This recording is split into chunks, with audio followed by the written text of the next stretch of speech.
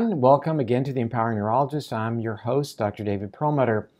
You know, it's still pretty pervasive that we think we need to avoid eating fat. You know, from the years of being told that dietary fat will give you a heart attack and who knows what else, there's still the presence in the grocery store of the low-fat food, no-fat food being good for us. And the truth of the matter is our bodies desperately need dietary fat. Obviously, quality is important. What tends to relate to our pervasive chronic diseases, which are by and large inflammatory, is the consumption that is so widespread of refined carbohydrates, certainly simple sugars, and other ultra-processed foods. Today we're going to look at a very interesting book by speaking to the author. Oh, those are my notes. It's called The Fatburn Fix. Dr. Catherine Shanahan comes back on the program. We talked to her in the past about her other book called Deep Nutrition. She is a trained family medicine practitioner and also has a deep background in biochemistry and genetics. She studied at Cornell, has authored, as I mentioned, Deep Nutrition, Why Your Genes Need Traditional Food. And the genes she's talking about there are your DNA type genes, not your Levi's. And also this new book, The Fatburn Fix, that just came out a couple of months ago. She has worked with the LA Lakers to design nutrition programs and really, I think, played a very fundamental role in starting our interest in things like bone broth and collagen. And, you know, she was certainly inspirational early on in raising our awareness of the value of increasing the production in our bodies of dietary ketones. So she's assisted a number of companies with optimizing the health of their employees, and she has served in that role as an independent advisor to dozens of companies, working with, as I mentioned, sports teams, including the LA Lakers, Villanova basketball team, and various other actual companies. She's been featured on multiple documentaries that you may have seen, like The Magic Pill. I think I was in that one, not sure. And we've seen her on CNN, in Men's Journal, Sports Illustrated, Scientific American. She's been on Good Morning America, recently featured on Bill Mayer's program. She's been in Vogue, National Geographic, GQ, New York Post, Women's World, People magazine, and we're delighted to have her join us today on the program. So let's get started. Well, hello, Dr. Shanahan. Welcome to the program. Hi, Dr. Perlmutter. Thank you for having me back on. I'm delighted. And, you know, what we're talking about today, you know, for so many of us, we kind of get it that fat plays such an important role in our diets. But, you know, what's your experience in terms of where we are today with respect to just the general perception of dietary fat? Where are we? And then maybe where do we need to go? We're in the dark ages still because when we talk about fat, we don't make the most important distinction, which is what kind of fat. And, you know, we still, on the one hand, have places like Harvard and Tufts recommending more vegetable oils and more seed oils, which is inconceivable to me. And then on the other hand, we have kind of the low carb movement, the keto movement, the doctors actually really truly care about metabolic health and their patients' health, saying that no, stop eating those things. And we want to get back to eating the fats that people have always eaten, which is butter, eggs, cheese, of course, coconut, you know, wherever we could get our hands on fat. But it certainly was not out of a factory bottle of canola or soy. We're just going to dance around a little bit. Why not canola oil? I mean, because restaurants are using it, even very popular health food stores, not to mention any one name, are using it on their salad bars. What's your objection to canola oil?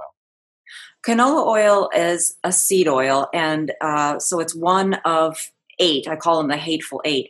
And it's really no better, no worse than the other hateful 8. But the reason that the canola oil industry will tell you that it is better than soy and corn is because it has omega-3 in there. And omega-3 is one of the 2 essential polyunsaturated fatty acids that we need. We need it for brain health. We do need to consume some.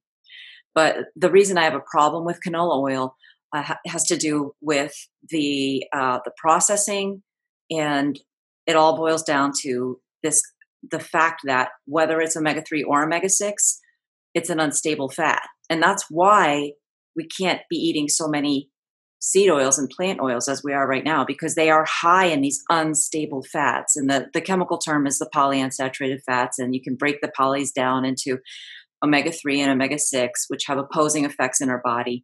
They're not meant to be used for fuel.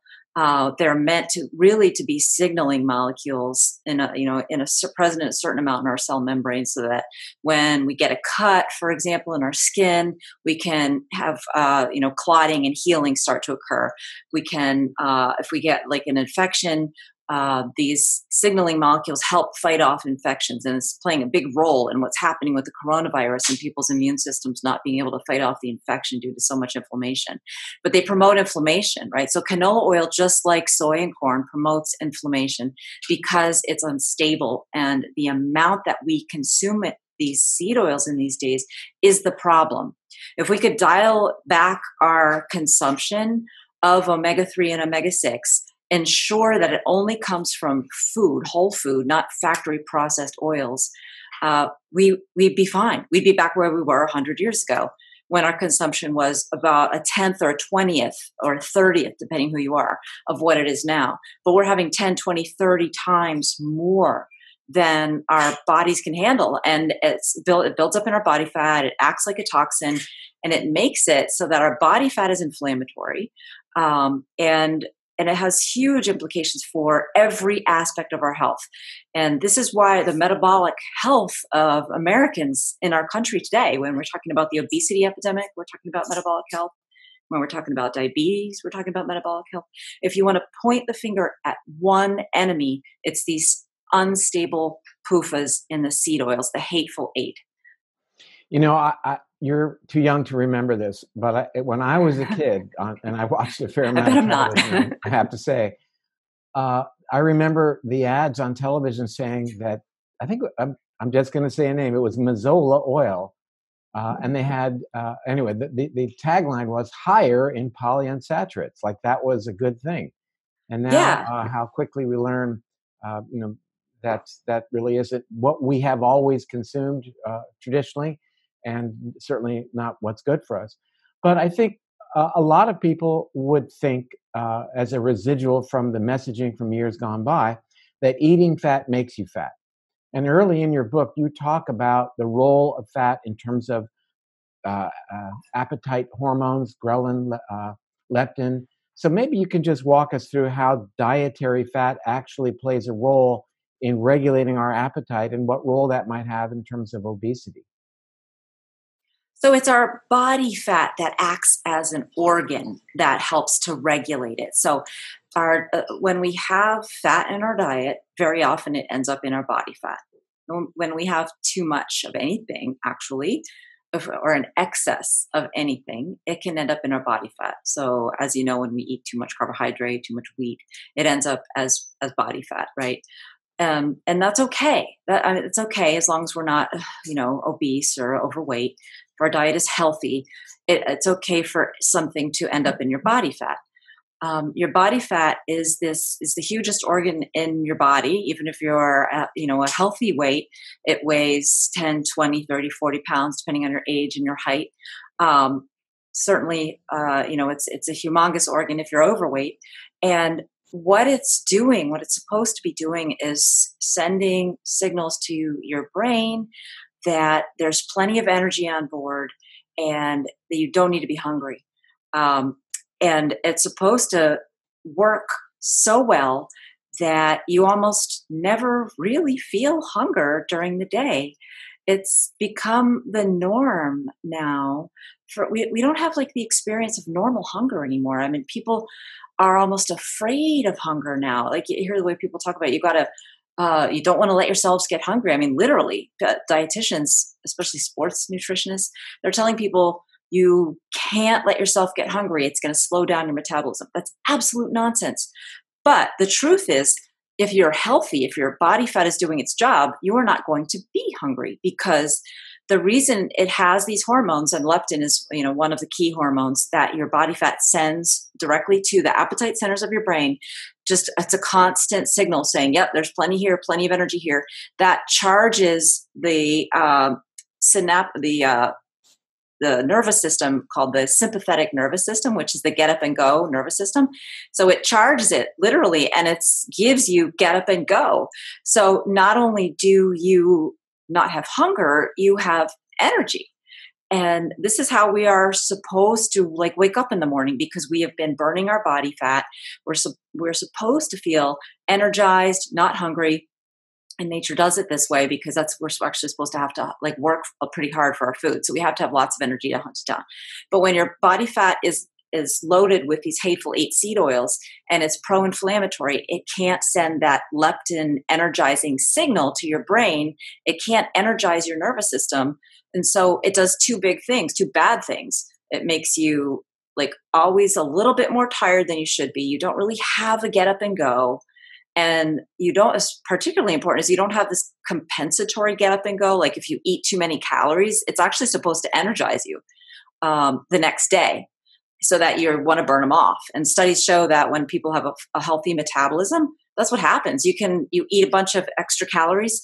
You can burn off hundreds of extra calories without even thinking about it as being an on purpose kind of thing. It happens spontaneously because you're that much more energized. Well, I do think we tend to go into conservation mode when we are calorie or nutrient deprived, in addition to doing other things to prepare us for a more prolonged period of caloric restriction.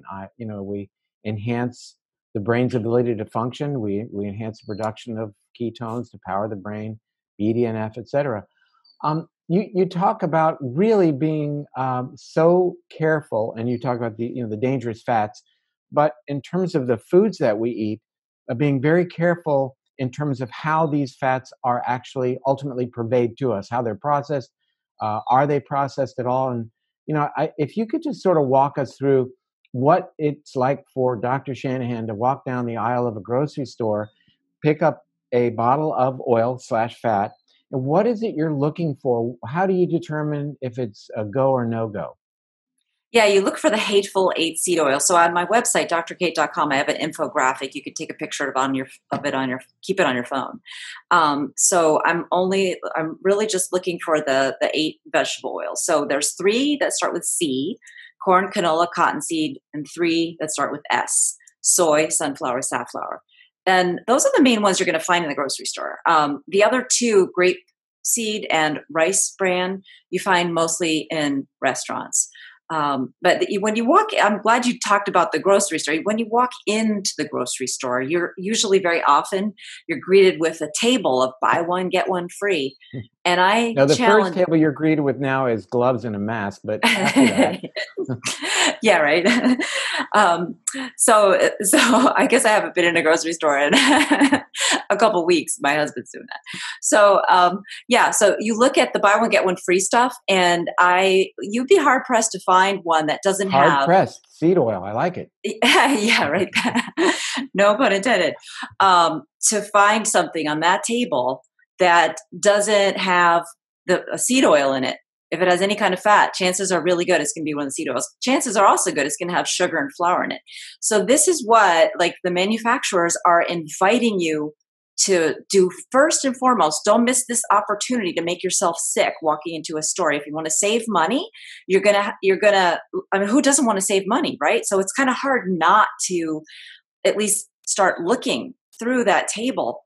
And this is how they lure you into the world of chronic disease, by cost savings. That's what we're talking about. Most of the time when people are talking about food, it's about how little they spent.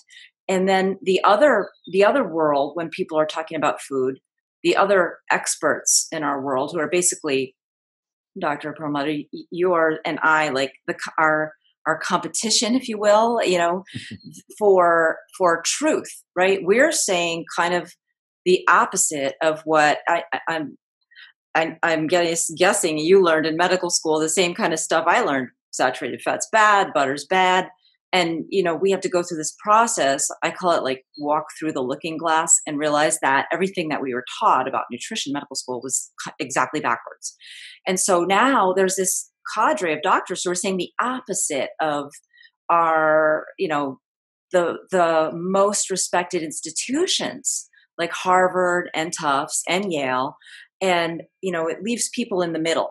And what I want to do is I like to just highlight that this is not accidental, and see what you think about that. I mean, because I think that these folks are mouthpieces for the processed food industry, and they want you to eat their garbage. I was going to say something else, um, but they care nothing about your health, and they really don't even acknowledge that there's another side of the story, because we're actually dangerous, right? They just Right. pretend I like mean, here we nothing's are happening. advocating increasing dietary fat, and uh, they will tell us that we are only basing our commentary, they are, on what the peer-reviewed science is telling us. And the reality is, as was revealed in both JAMA and then the New York Times, is that even beginning in the late 1960s, that industry had these researchers at many of the institutions you just mentioned in the palm of their hands, compensating them to write articles in favor of increasing refined carbohydrates and reducing fat of all kinds across the board. That's how it entered, the gestalt and became so ingrained. Ingrained. Did I mean to say that? In terms of our practice. And I would just say for our viewers that when you call attention to the fact that what I've learned in my later life in comparison to what I learned in medical school, that there was this disparity. I didn't learn anything about nutrition in medical school except where I could find snacks in the middle of the night when I was on call. We learned nothing in medical school about nutrition. I didn't have 1 hour in nutrition, but a year's worth of pharmacology. So I didn't, I guess, I didn't have that many bad things to unlearn, but yeah, and I think it's pervasive today. I think that any meaningful education in medical school is only being, with respect to nutrition, is only being accomplished in less than 30% of the American schools in America today. And yet every veterinary school 100% requires extensive education as it relates to nutrition for the animals for which these doctors will then care. So who knew? But I think that you are correct that what we are up against in terms of industry is profound. Dr. Mark Hyman, as you know, recently published a book called Food Fix and explores the depth of the influence that these major food corporations have on the global consumption of food. In other words, this westernization of the global diet and the chronic long-term health consequences that we see that are unfolding, bankrupting our ability to care for patients globally, just based upon what we're seeing. And I guess I went off a little bit there, but what can I say? It was important. What I'd like to cover, you mentioned the 5 rules. And I think rule number 1, it gets back to vegetable oil. And let's just emphasize, because I think that's going to take quite a bit of undoing for people when you're talking about the 8 oils that we should avoid. Then where should we get our good fat? Where we should get it from, dairy fat. It's a super potentially healthy source of fat. Unfortunately, we have to also, I mean, I can't pretend that the dairy industry does a great job of raising and feeding animals, and that it's in any way pleasant for a lot of people to think about, or what it's good, what it does to the environment is good.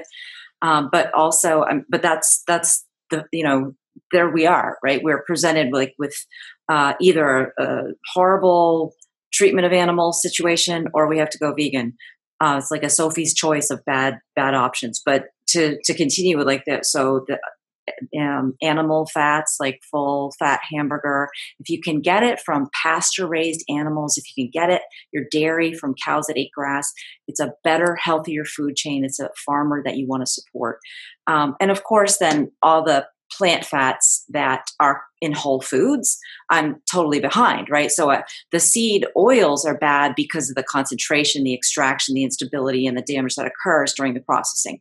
But if you want to eat seeds, if you want to eat sunflower seeds or nuts, peanuts, peanut oil, the flavorful fats and the fats from whole foods are really the best way to go. Let's be clear. When you say the fats from whole foods, what do you mean by whole foods? Because I think some people might think you mean not the foods that have store. not been processed. Right? Yes, I mean foods that are intact still. That they look like what they came out of the ground as seeds and nuts, and ideally, if we're going to do any kind of pure fat, it's been minimally processed. So like butter, right? That came from cream that rose to the top of milk. It was mechanically churned, minimal processing. Coconut oil. The coconuts are so fatty, you don't have to do a lot of processing. And the same with the other oils that I recommend, like olive oil, avocado oil, coconut oil, almond oil. This is also all on my website, and I have some infographics right up front of my website that's easy for people to find. And it's really like the most important piece of information I think anybody could just have on their phone to refer to when they're going shopping. Mm-hmm. There is a new several brands of safflower oil that apparently have the same level of monounsaturated fatty acids as avocado oil, rather as olive oil. Yet you have them on your list. So maybe that being on the list is a bit conditional with respect to these new. Very much so. Because for one thing, the manufacturers are not yet identifying consistently that whether or not these safflower, also sunflower, the same idea, and even canola, like the same idea. They supposedly have a high mono version of canola, but so I can't really recommend them like wholeheartedly at this point, just because it's not always clear what you're getting. And the other thing is it's still refined, right? So the refining strips away all of the vitamins, minerals, antioxidants, and generally need the bleaching process that occurs after that. Any polyunsaturated fatty acids that are in there are going to be converted into toxins, including trans fats and some serious cellular cytotoxic things that damage DNA. Not the case with most kind of olive oil, right? Because olive oil, we've got these awareness of at least the better grades of olive oil is extra virgin, right? Or there's quite a lot of grades of olive oil, and the lowest grade, which is lampanate, is not something I recommend either. So you can get a little bit complicated, but generally, when you're buying olive oil, when you're getting a product from the store, it's not going to have olive oil in it. It's just too expensive. So it's not really an issue. It's just when you're buying your own olive oil, you just want to make sure you get the good stuff. I always caution people about asking for olive oil in a restaurant. I mean, I don't think that I've ever really tasted olive oil in a restaurant that was real olive oil. And oftentimes I'll say, after they bring it out, I say, can you bring me the bottle that it came out of so I can just see? And if it's 51% olive oil, and who knows what the rest of it is, typically canola, that they're allowed to say it's olive oil. And so what my wife and I do in the day when we used to go out to restaurants, we bring our own little bottle of olive oil. My wife would put it in her purse, or I would carry it, and there you go. I know that seems strange, but these days especially, you're allowed to do strange things and get away with it.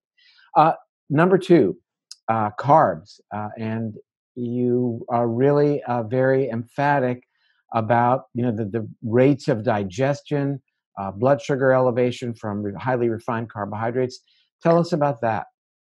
So the sugars, anything sweet tasting, is going to bump up your blood sugar and going to affect your hormones, your insulin, in ways that can make you hungry and tired later. It can make you eat too much at the time.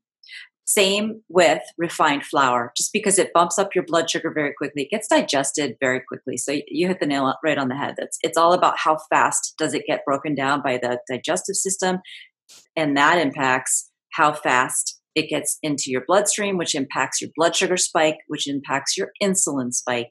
And so if you can have if we want to contrast, for example, the carbohydrate that's in like a bean versus the carbohydrate that comes from wheat flour. The bean is not going to get into your bloodstream for sometimes an hour, sometimes 2 hours. And the blood sugar spike that you see when consuming the same exact quantity in calories is minimal. And I've been using continuous glucometer devices where we are constantly reading somebody's blood sugar, and it creates a constant little graph. After you eat anything, you get a little bump or you don't. And so we can determine and we can show people the vast difference between the different kinds of carbohydrate containing foods. So I encourage people, if you want to have carbohydrates in your diet, then definitely have them again in the form of the whole foods or the whole grain. I'm not totally against grains. Against the grain. Yeah. Again, so what you're saying is that the notion of avoiding all carbs can be actually problematic if people are avoiding dietary fiber, which by definition is a carbohydrate. But it's that more refined Yes. carbohydrates that you're talking about that play havoc in terms of insulin sensitivity, elevating blood sugar, and all the downstream effects related to that. Absolutely. So that messes up your hormones, and that's the key, because so many people who have weight issues, and so many Americans have something called insulin resistance. And when you have insulin resistance, there's a mismatch between your actual blood sugar level and your hormone, your hormone efficacy. So what happens is your insulin stays up too high too long, and it pushes your blood sugar down below where your brain is comfortable. And so you get hypoglycemia symptoms, which are brain energy crisis symptoms. And I have somebody in the hospital right now, misdiagnosed, I think, as a TIA, when I think all she had was a serious hypoglycemia episode. And this is a big deal because it could change her life. She's going to be forced to be on statins and possibly blood thinners, possibly, get a stent implanted in her artery. Hypoglycemia occurs in people who are insulin resistant much more commonly after eating these sweets and these refined flours and carbohydrates. You then talk about something I think that needs so much attention, and that is water. I mean, why do not more people talk about water? And you bring it up, and I think it's really important. Yeah, it's really so helpful. It helps you lose weight in so many different ways because, for one thing, it helps fill up your stomach while you're eating. And, the whole reason that the dietitians want us to eat more fiber, and the whole reason, that rationale they gave us in the first place for saying fat was bad, is because they're saying it doesn't mechanically distend your stomach because it's so calorie dense, right? So if you want to mechanically distend your stomach, according to the dietitians, you have to eat flour or, bread or pasta. But you could also just do it with water, because that mechanical distension helps your brain recognize that you're full. And it's the more metabolically damaged you are.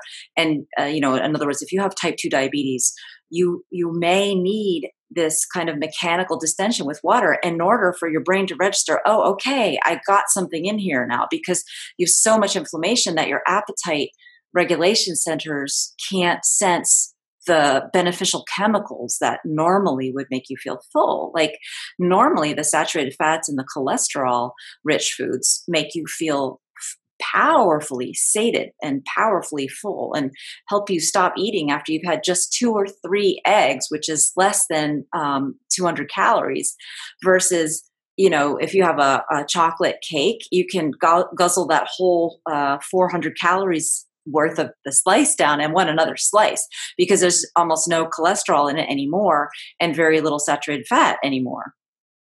Yeah, it's often been said that people don't binge on high fat, high protein foods. I mean, who binges on steak or avocados? And yet, you can eat chocolate, as you say, chocolate cake, and it just keeps happening, right? Or the glazed donut, and people just don't know when to quit. Um, you were talking in your book about supplements, and I think that section you talked about things like vitamin D and collagen, et cetera. So, supplements are supplemental by definition, but yet you seem to have identified at least a core group of supplements that you feel are very important. Can you walk us through those?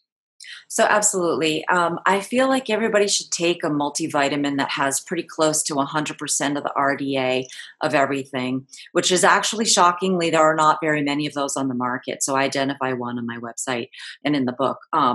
And the reason I want that is because what is the benefit of taking like 3,000 times the RDA of one vitamin and 10% the RDA of another vitamin? It just makes no sense to me. So just sort of as a cover your bases, let's try to get at least what we think is the best vitamin, levels of vitamins in our diet. So that's essential for vitamins. And then minerals is another category. So vitamins are things like A, B, C, D. And actually, on this topic of D, that is another one which, because we don't eat a lot of liver, we don't eat very much fatty fish, and when we do, very often it's farmed and not wild. Those are the food sources of vitamin D.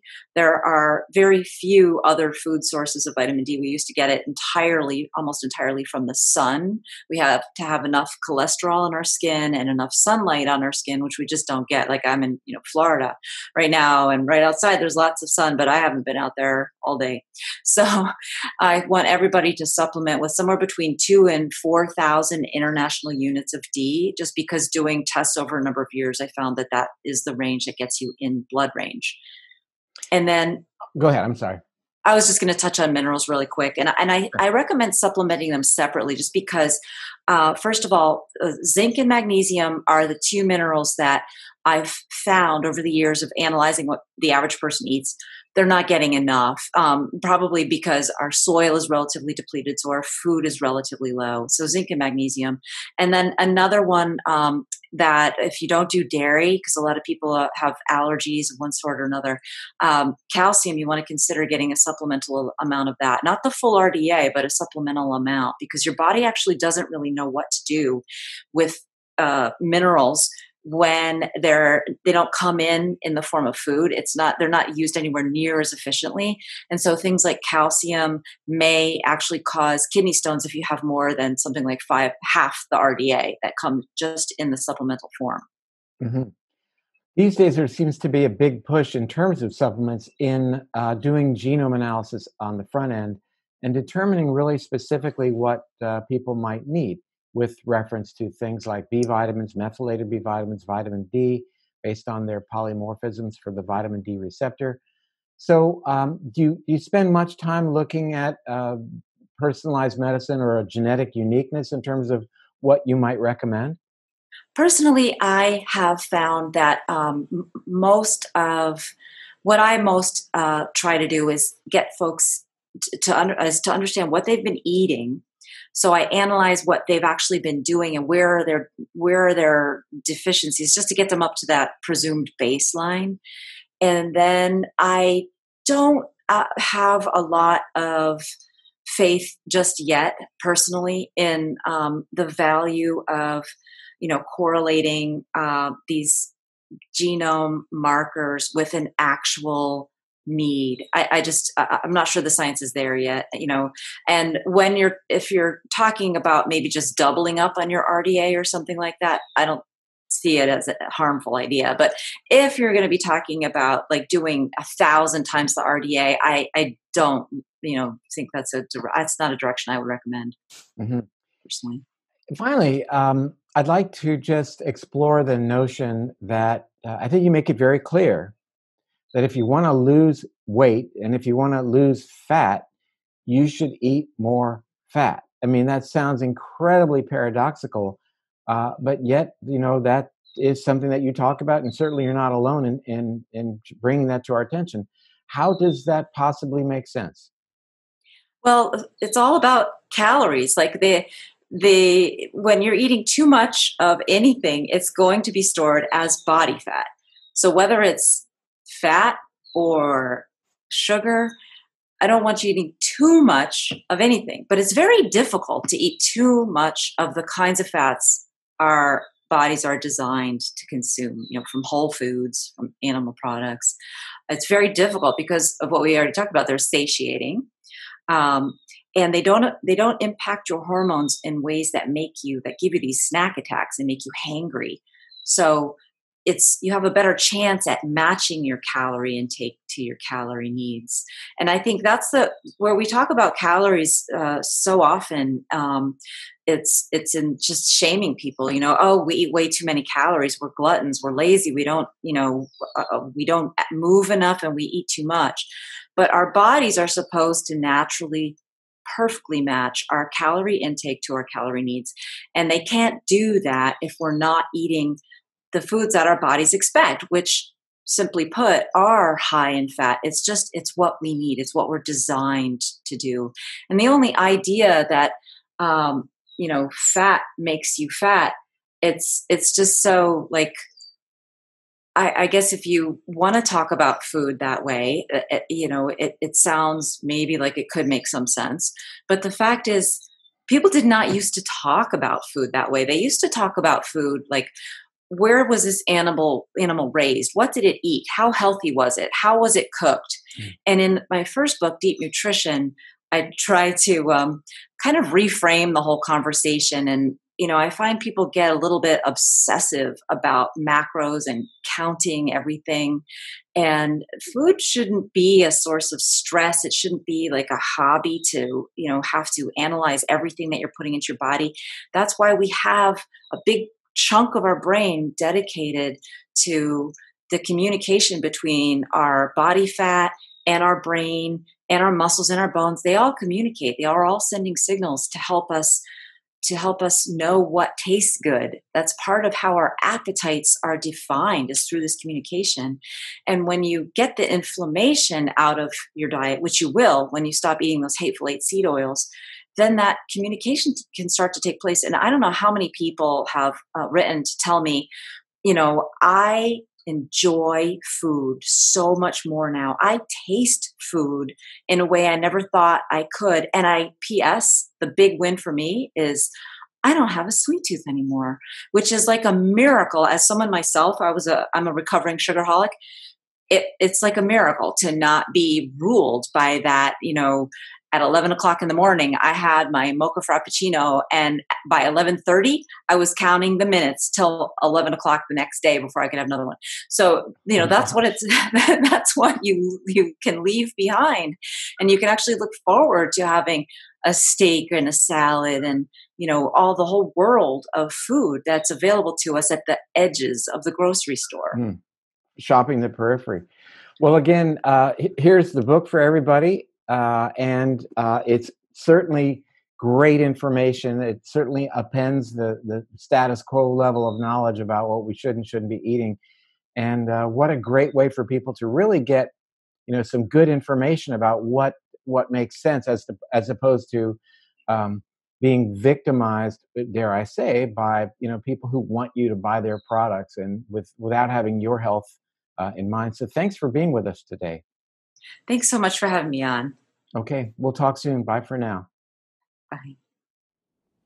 What did we learn today? We learned that, again, dietary fat is a good thing for us, but we have to be so careful in terms of the types of dietary fats that we consume, how they've been processed, for example, really very important. The importance of drinking good water she stressed how valuable that is. And once again, we focus on why we've got to do our very best to be very much aware of the damaging effects of refined carbohydrates in our diets. It's certainly a choice that we can make. Thank you for joining me today on The Empowering Neurologist. I'll be back soon. Bye for now.